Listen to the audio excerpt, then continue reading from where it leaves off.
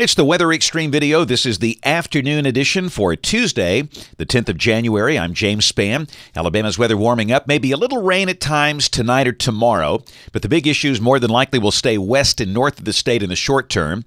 Let's check it out. Water vapor satellite view, big storm across the Great Lakes, trailing cold front down to the south. A few showers near the front over Tennessee, Kentucky, North Mississippi, and we might catch a shower tonight or tomorrow, but again, the better dynamic forcing stays well to the north. That's the visible satellite view this afternoon. Much of the state now with a cloudy sky. The sky will stay mostly cloudy through much of midweek, not much sun.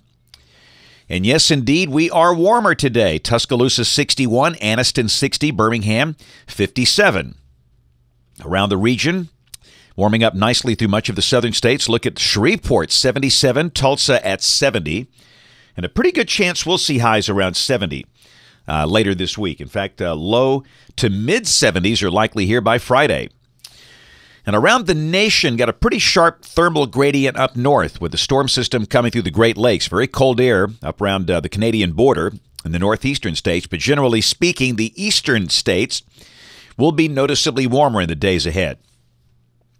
There's the watch warning map. Wind advisories for parts of the Tennessee Valley of North Alabama, much of North Mississippi, and points north of counties in brown. Up north, winter weather advisories around the Great Lakes, parts of the Northeast, and also winter storm warnings for parts of the western states. A blizzard warning for the Sierra Nevadas, and flash flood watches and warnings for parts of California. Very unsettled weather with a very strong Pacific jet stream slamming in there. Severe weather outlook, a marginal risk of severe storms this afternoon and tonight for parts of Illinois and Indiana, and also for parts of northern California, but no severe weather expected here anytime soon. This is the rain for the next 7 days, valid through Tuesday evening of next week.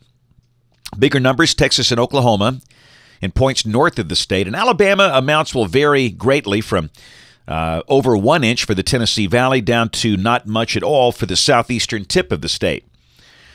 But model fans, here we go. This is the GFS, the 12Z run, valid tomorrow at 12 noon. Zonal flow. Down below that, a stalled surface boundary north of the state. The day will be cloudy and mild. Maybe a few scattered showers, nothing especially heavy or widespread. And I'd say the high will be in the upper 60s in most spots. Thursday, same thing. Maybe a shower for North Alabama. Most places will stay dry. A day with more clouds than sun, and the high will be at or just over 70. Friday, the upper ridge begins to strengthen. It's a battleground.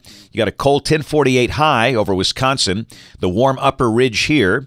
But I think for us, the ridge wins the battle. Low to mid-70s. In fact, the GFS showing 74 on Friday with a mix of sun and clouds. Rain to the north and maybe some freezing rain on the northern periphery of that. And this is Saturday as the weekend begins. Very mild.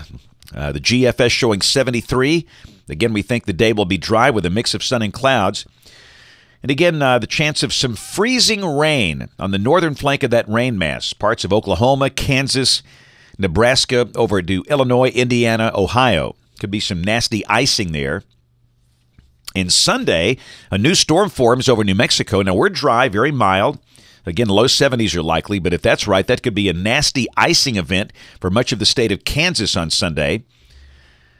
Monday, that begins to lift out as surface lows over Missouri with a trailing front. We're still dry, but on Tuesday of next week, a week from today, the 17th, the shortwave north of the state, surface low north of the state, and that's suggesting some rain. Not as aggressive as other runs, but that would certainly be a decent chance of at least a few showers on Tuesday of next week.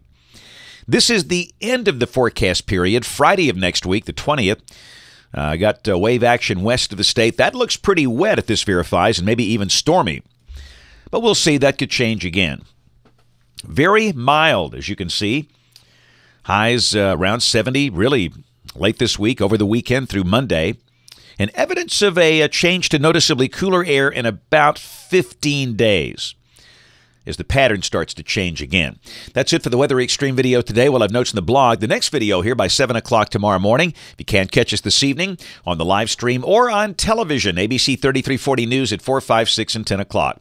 Thanks for watching. Have a great evening and God bless.